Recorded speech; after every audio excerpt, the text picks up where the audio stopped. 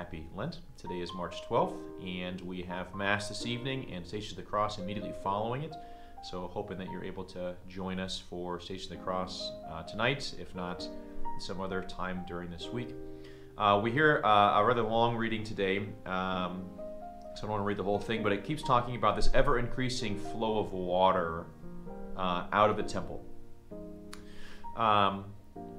Right, water is usually signified as two things in the scriptures. The first is cleansing, right? John the Baptist is using it to baptize. We ultimately use that to baptize everyone. It's refreshing, right? It gives us nourishment to keep going, and if you don't have enough water, you will die.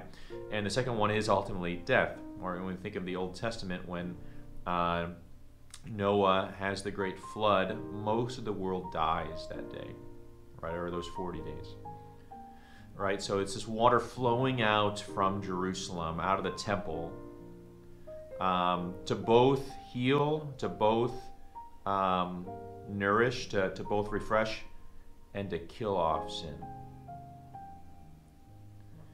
So as we read this reading, and we contemplate our own baptism, my guess is most everyone watching this were baptized some time ago. Right, so I was refreshed that day. God tried to kill sin that day. How am I doing maintaining that?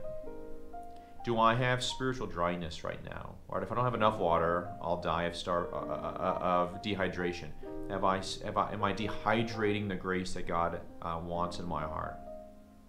Right, sin dehydrates that ever-flowing water from within, that grace that God has given to us.